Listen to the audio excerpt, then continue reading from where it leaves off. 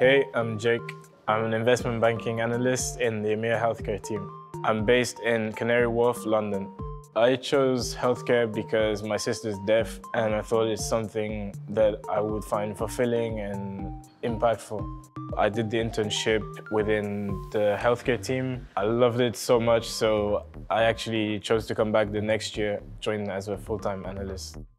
In my role, I support the senior members of my team advise healthcare companies. So on a day-to-day basis, we're helping them find different options and help them pursue the best decisions to help their company take to grow and get to the next level. Sometimes some of the ideas I come up with are ridiculous and could never work. The thing that I really like is that the seniors will take time to look at what I've said. At the end, we can create something that would work.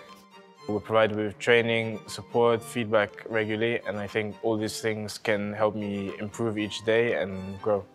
There's the technical side, which is the finance, and then there's the soft skills side, communicating and trying to work on that more personal element. When you put all these things together, we can create something which gives our clients the full package. Running helps me to be confident and it improves my self-esteem. Sprinting's like working for an investment bank. They're both intense and you need to give it 100%. You have people from all over the world here in London.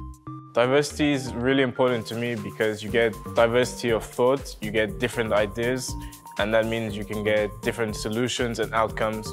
The advice I'd give to someone starting out in finance, work hard and you'll get rewarded.